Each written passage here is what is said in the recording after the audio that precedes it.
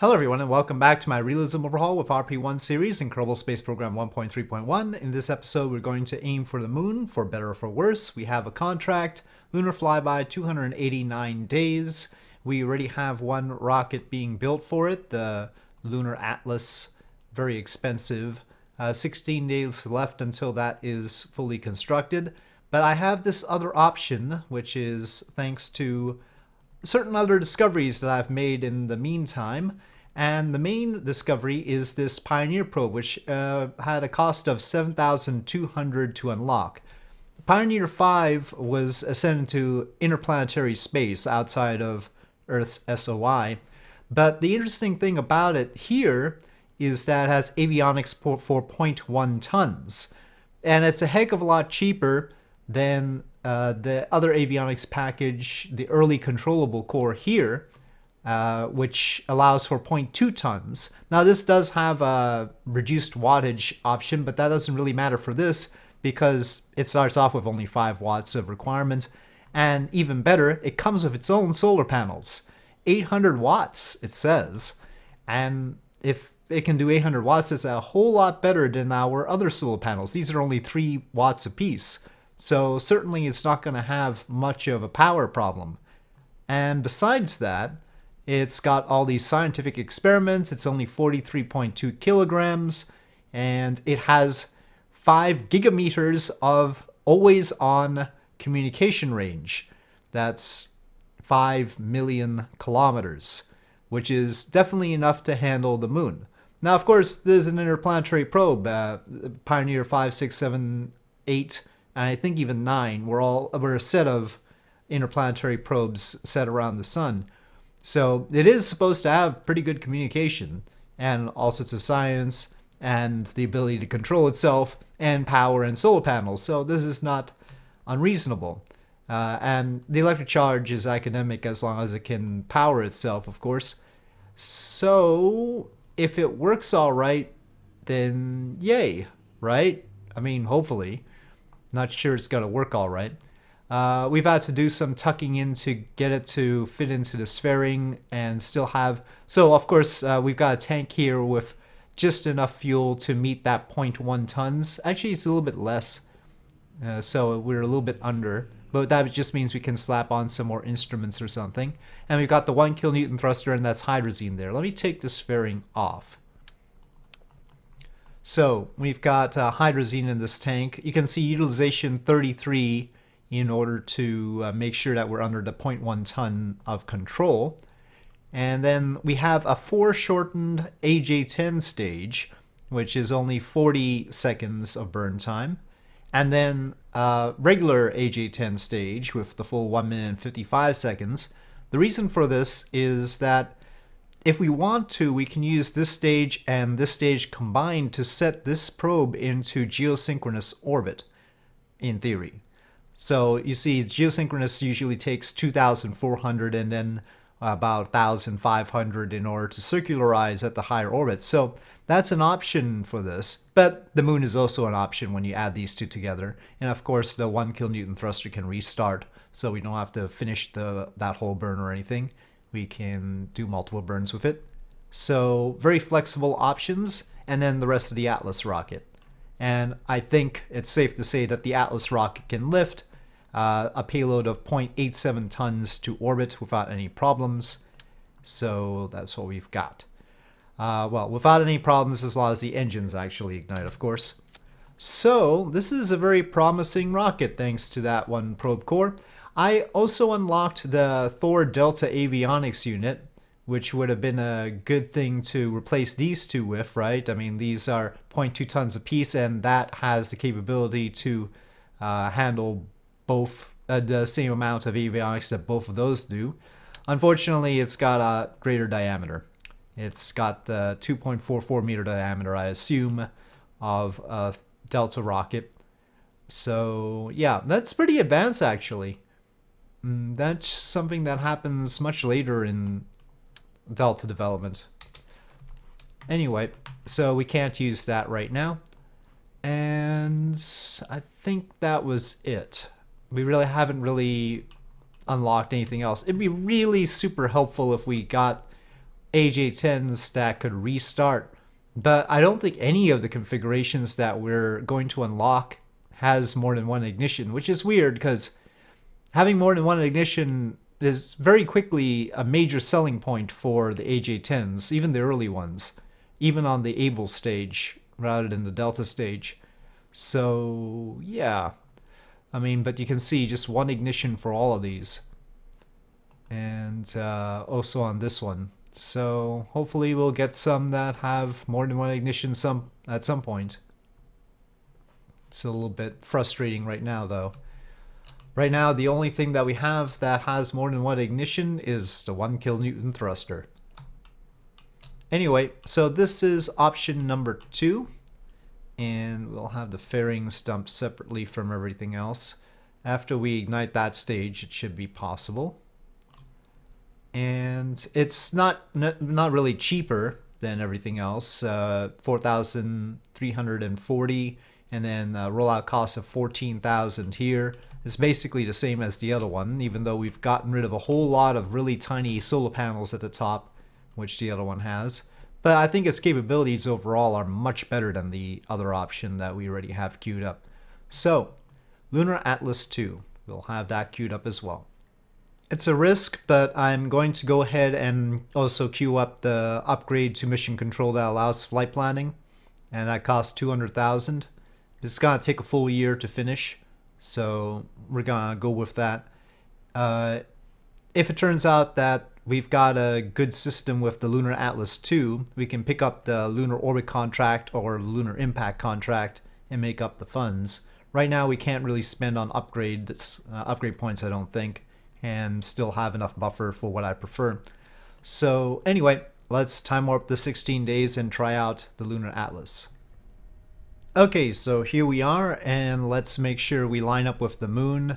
That's the best we can do really for our chances. We don't have the ability to plot our course once we get to orbit and make sure of it. We will eventually be able to see if we hit lunar SOI during the translunar injection burn. We're losing a bit of oxygen though. Maybe I'll let the fuel pumps fill this up, even though that's going to reduce our thrust to weight ratio initially. It's probably better than having a fuel imbalance. Okay, here we go. Throttle up, SAS on, and ignition. Well, that's not going to work very well, is it? I did update test flight, by the way, so I guess somewhere we've got the option to get rid of ignition failures, which considering the awkwardness of how, you know, when we roll back and roll out again, it always seems to light one engine immediately. Maybe that's for the best. But anyway, let's recover active vessel and then fix the engines, I suppose. Okay, ladies and gentlemen, it gives me no pleasure to do this, and I'm completely lying about that, but it is going to be buggy. We know that Kerbal construction time is going to ignite the engines right when we get back to the launch pad, and no matter what we do in the VAB to modify the rocket, it's going to light those engines, the two that went off the last time. So let's have pre-launch ignition failures disabled in test flight now that I have that option, and we'll see. Now, I don't know what that's gonna do for this rocket that we're recovering, and it takes 15 days to roll back. I don't even know if I want to roll this rocket out again, to be honest. We might as well, because then maybe we'll get its ignitions out of the way, you know, the auto ignitions, so that the engines will be cleared for Lunar Atlas 2. But of course, rolling it out again is going to hit us with the rollout cost of 14,000 funds. Just to give you an idea, well, actually it says 9,000 here, so 14,000 includes the cost of the rocket. But it's worth noting that, of course, 9,000 funds is the standard in Realism Overhaul is one fund is $1,000 in 1960 dollars. So that's $9,1960. And then the rate of inflation is such that $1 in 1960 is $8 now. So the rollout cost right there is $72 million in current dollars, roughly speaking. Probably a little bit more than that. Which is, by some accounts, the cost of a Falcon 9 rocket. So I'll leave that be as a thought. And I guess we'll roll it out and bite that cost. And we will see. As expected. Well, it's only the one engine that did ignite last time. You know, as long as we have the fuel pump is enabled. Can we enable it such that... No, we can't get quite enough fuel. Okay, let's just get started then. Activate engine. Activate engine. And launch.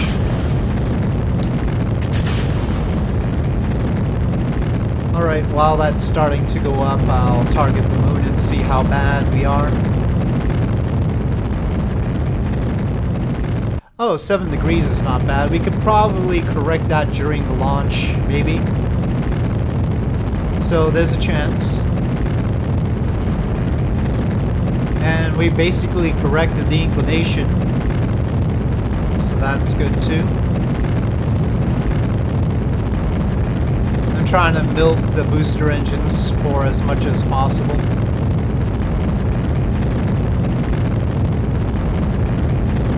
But I think that's enough.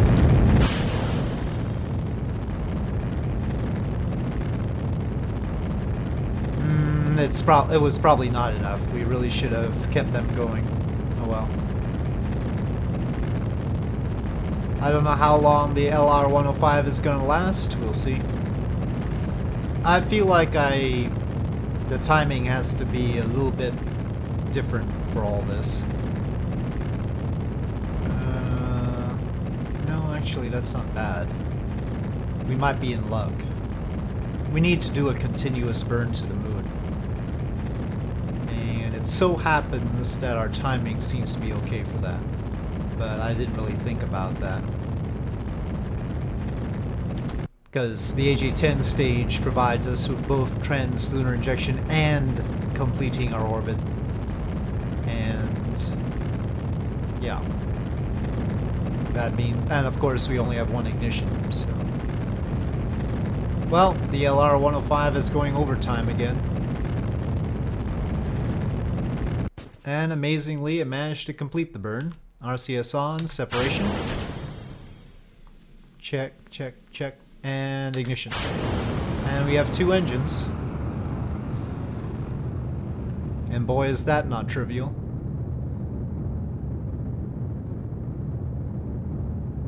Now, the probe has more than 1,000 meters per second for corrections. And, you know, potentially to make orbit if we get to that point.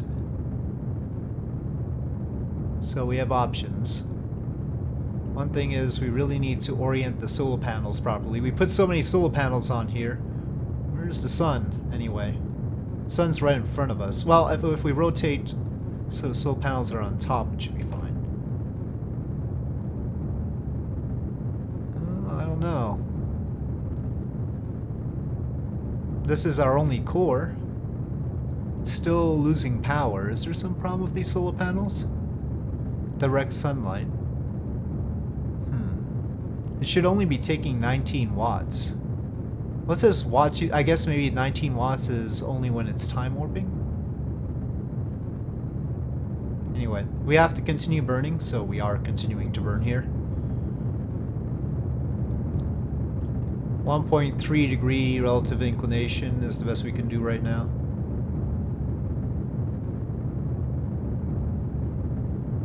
And there is that. Well, I guess we can try and use up the hydrazine here. Ooh, that's not doing anything good on our trajectory though. I guess we'll leave it be, and it's time to try and use the 1 kilonewton thruster. Separation. Okay. No, throttles down. There we go.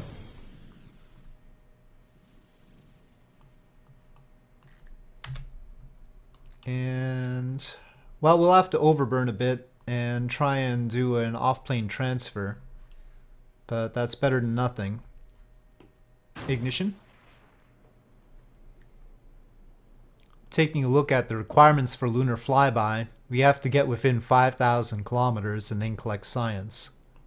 So if we run out of electric charge, that's not going to work out for us.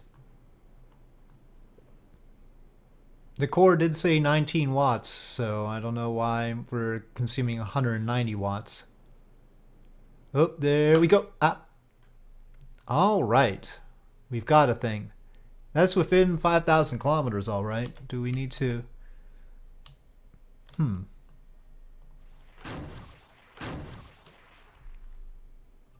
Well, I probably shouldn't do another one. I mean, that gets us to where we need to be, so let's not mess around with that. Right now, anyway. What I would really like is to make sure we have power. That means rolling.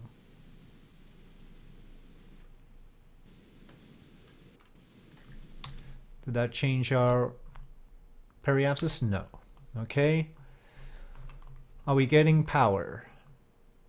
Yeah, 2.3 watts apiece, which should be enough if it consumes 19. Yes, it is. All right.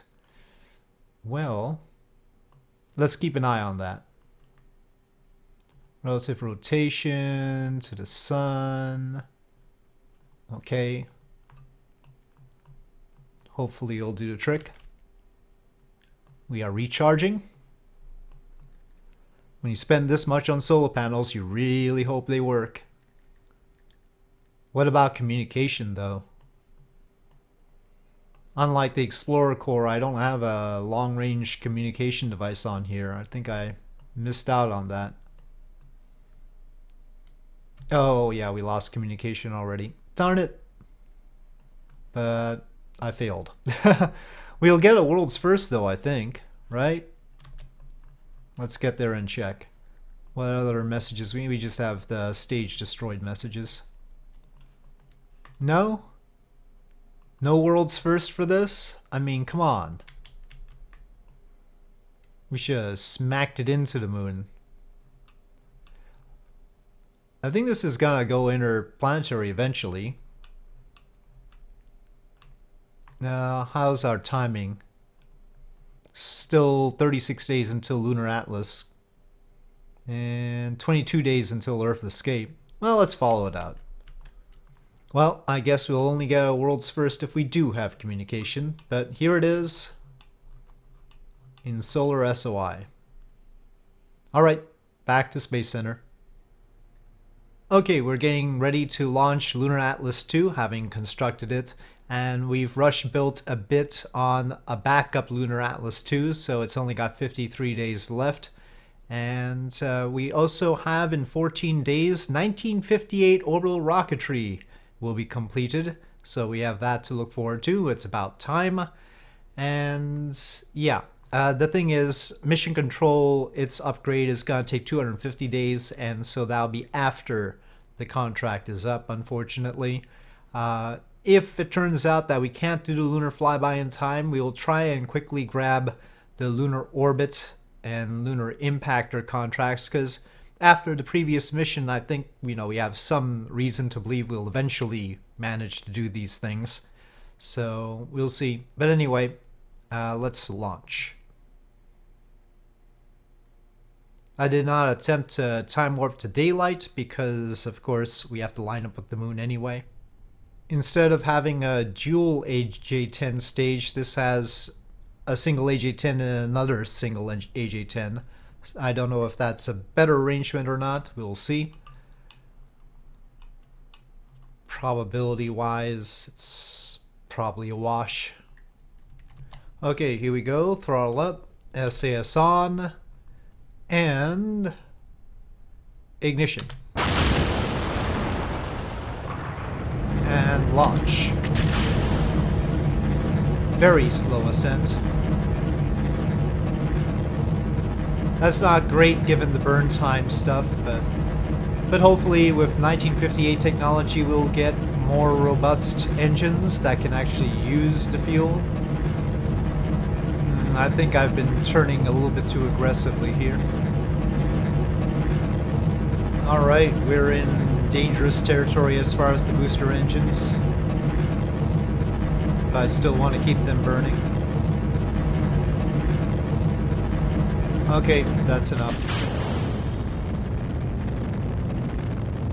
Alright. Hopefully that'll be good enough to help out the LR-105. Leaves us with a thrust-to-weight ratio of 1. That's always good. So, in this case, we are not relying on the first AJ-10 in order to start us off on our transfer burn. We don't have to worry about that. But, and it looks like we have a fair amount of Delta V to work with. Taking a look. We could potentially just keep burning.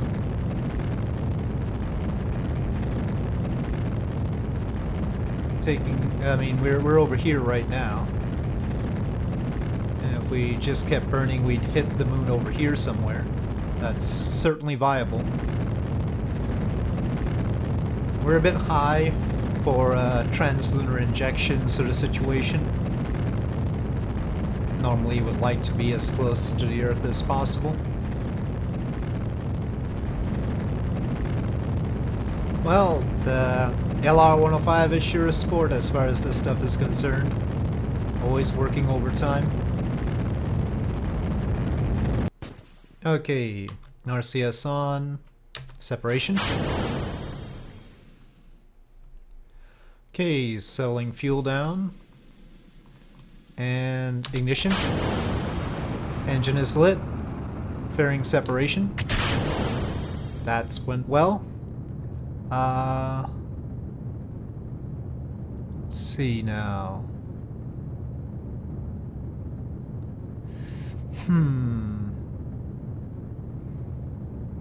I may have made a minor mistake here, in that I think the solar panels are actually tied to the decoupling, but I'm not sure. I don't really want it to decouple. We're basically pointed in the right direction, so I'll just keep it burning, because that'll give us better margins, just in case the other stage fails. Okay, well, we don't need the HTP, that's for sure. I don't know why I've got HTP on this stage. I guess that's just a leftover. I should have reconfigured it to hydrazine, I mean.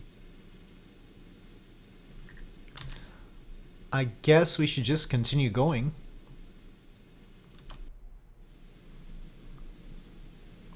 Yeah, alright, let's throttle down there.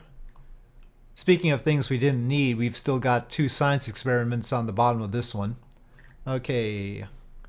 Separation. And that's settled. Oh, there's a bit dicey. Ignition.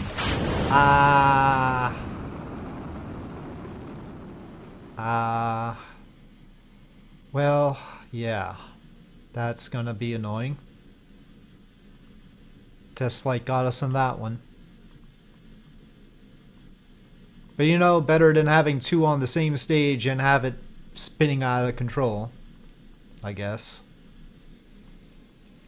And we still got 1,551 up here, but that's not enough to get to the moon. But we might as well try it out. So... Whoa, what just... Duh? I was not expecting that. Okay.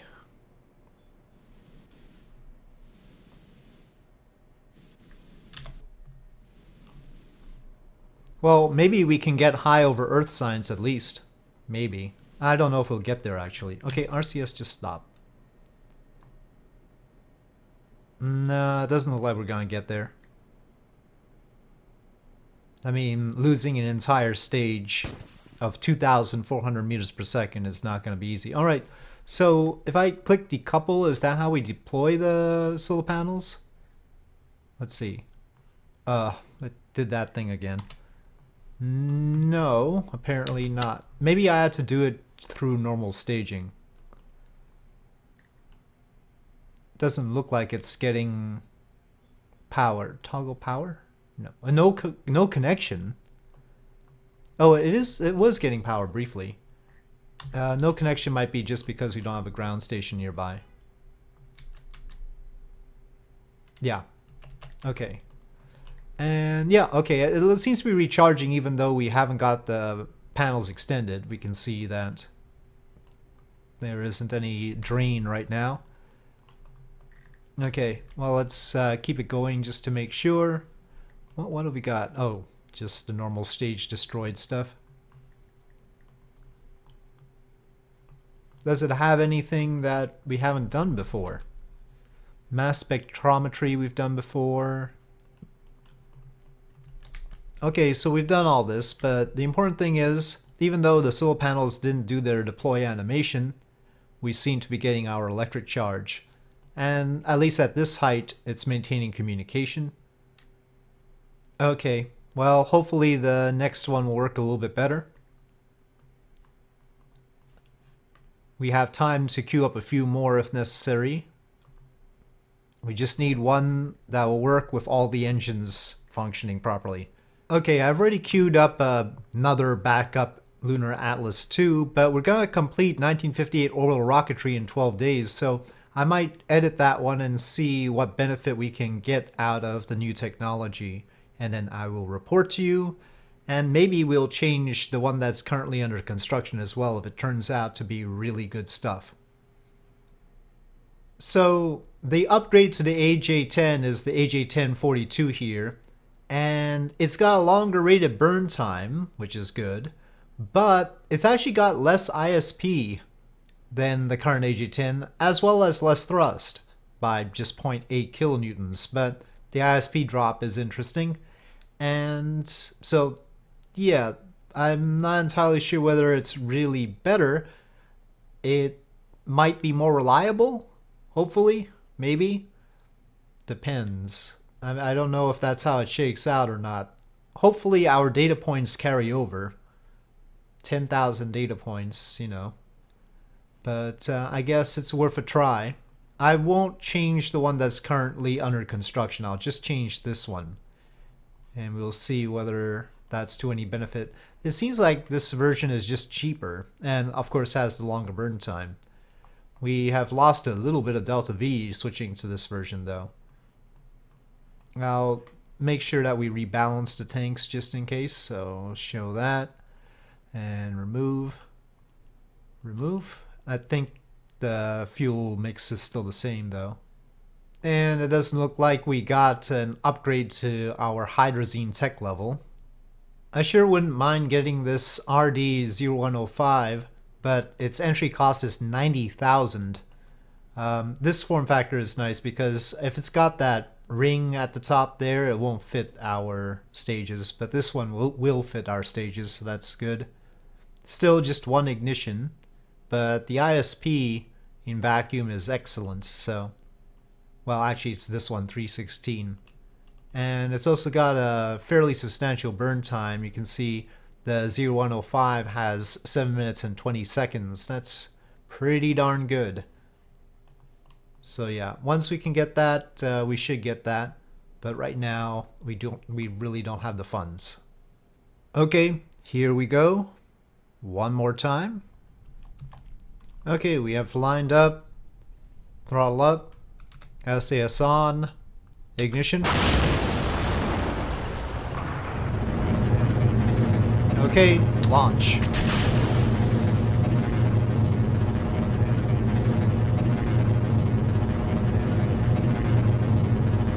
So when I started out this career, I didn't realize that I was just going to be launching a whole bunch of Atlas rockets, but right now that doesn't seem to be too bad an idea.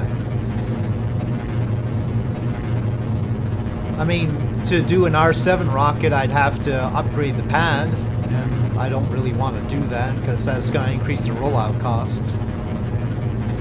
We could probably get a whole lot of mileage with 150-ton rockets as long as we have Atlas and stuff like this. Oh, it occurs to me we could have also potentially upgraded these engines. I was so focused on the AJ-10 for obvious reasons.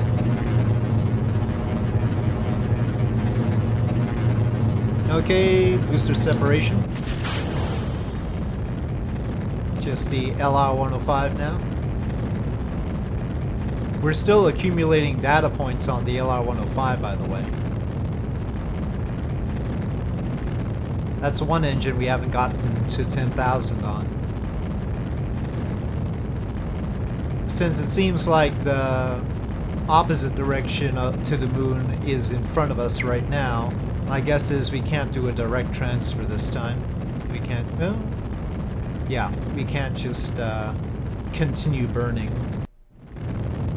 We're gonna have to make orbit first. Which means that there will be delta V left over in this AJ-10 stage. RCS on, separation. And we will coast a bit. Okay, throttle up. And it's stable, so ignition. Alright. And fairing set. It is good to have a little bit of extra on this stage anyway, because, you know, we might have loss of performance on some engine, and then it could make up for it. That's good enough. 285 by 187. Okay, we'll have that stage tag along for now. We can use its... well, maybe we should just let it go. I mean, it's not like we can relight it or anything. Okay, we'll let it go. Roughly speaking, around here-ish will be a good place to start the burn for the moon. Can't plot it yet. We still haven't unlocked mission control upgrade. It does depend on communication still. It says we have communication. I just don't know through what. It's a bit of a problem. Oh, through Gooberbus over here. Interesting. Well, I'll take it. Hopefully it'll hold out. I think this is about the right time to do stuff. It might be too close. See, now half of an orbit of the moon is 14 days. It takes about 2 days to get to the moon. Core of an orbit is 7 days. It looks like that's 3 days right there, and then 4 days for the rest of the quarter, and so we could start now. Okay. Makes sense. Right? Right. Orbit prograde. Okay, throttling up. Please work this time. Ignition. It didn't. It failed again. Same stage. Twice. Well, great. Well, anyway, we do have queued up an upgraded version of this engine, and maybe it'll work better. Failed to ignite again. Wow. Yep. So, yep, hopefully that upgrade is one that reduces the propensity of it to fail like this. We'll see. But we'll have to see in the next episode, because we've tried at this 3 times and I need to wrap up. So next time we have another Lunar Atlas 2 ready to go. That one has the upgraded engines, and we'll see if it works any better. So thank you for watching. I hope you enjoyed this video. If you did enjoy this video, please do press like. If you have any comments or suggestions, please leave them in the comment section below, and I'll see you next time.